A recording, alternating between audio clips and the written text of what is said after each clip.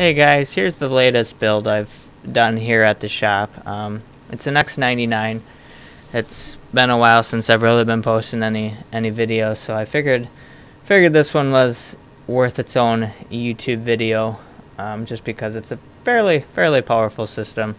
I'll definitely get some work done for them. It's not for gaming; it's just for photo and video editing, most likely. But it's the X99. It's got a 5820K in there. I did overclock it to 4 gigahertz with that Noctua NH-U12S on there.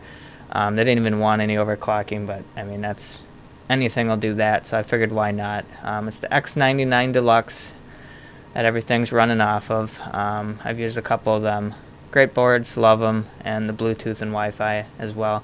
The graphics card is the Gigabyte Windforce GTX 980. It's not the gaming edition. It doesn't have the light up Windforce logo or anything. It's more plain, but really there really isn't much difference, besides maybe a little factory overclock or something. But saved a few bucks there. The power supply is the EVGA, the 850 GQ. It's a gold power supply. It's almost fully modular. Just the main ATX power connector is actually not modular. Everything else is, with nice black and flat cables. I always prefer the nice black and flat cables. Just love the look of them. And 850 is more than enough. There is a Samsung 850 EVO, the 512 gig model. That's just one of the storage drives, and you can see it was flipped around from the way I'm assuming it's intended to be. I just kind of squeezed the SATA cable and the power cable between the other end and the fan. A little tricky, but I got it to work. That way you didn't see the cables on the other side.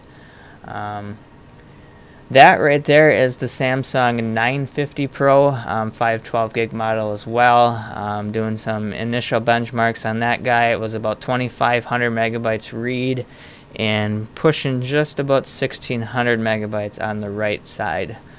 So she's definitely cruising and very tiny. And I got another X99 here that'll be getting the same drive, and I probably will too.